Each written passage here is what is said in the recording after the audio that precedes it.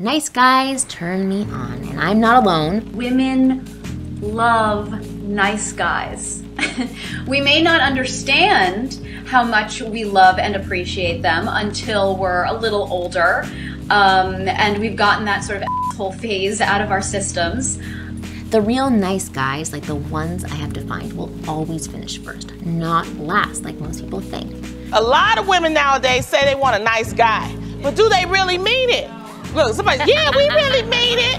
No, they don't. No. Well, the question of the day is, you gotta finish the line. I hate guys that are nice. Females be loving that toxic. Like why? Oh, I don't know, because nobody wants a guy who actually likes them. Like, are you into nice guys? Low key, I hate to say it. It gets boring, and it's kind of sad that we're attracted to like the bad boy stereotype. Every guy that I attract all look like criminals. Is that your type, would you say? I think so.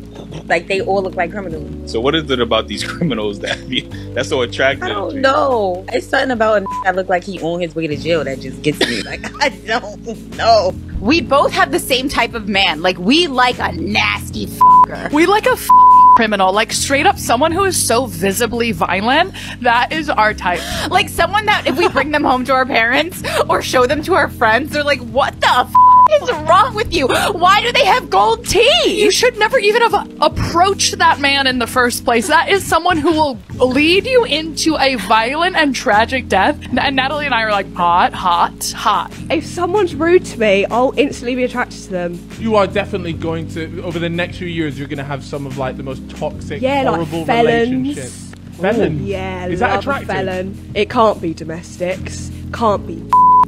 Murder? Yeah, murder's alright. Depends what they did. If they're like, yo, sticking up for my mum, I'd be like, yeah.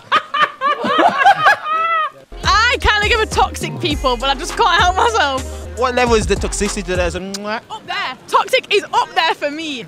Toxic or boring relationships? Toxic.